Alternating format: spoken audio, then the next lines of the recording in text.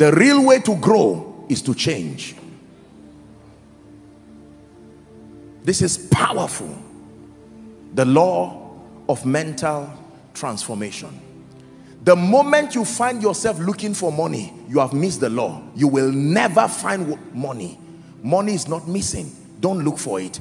It is attracted by who you are becoming more than what you do. Becoming is greater than doing. Your evolution and your transformation is greater than what you do.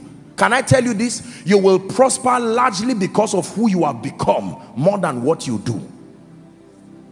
But the people that do know their God, it starts with knowledge. Listen carefully.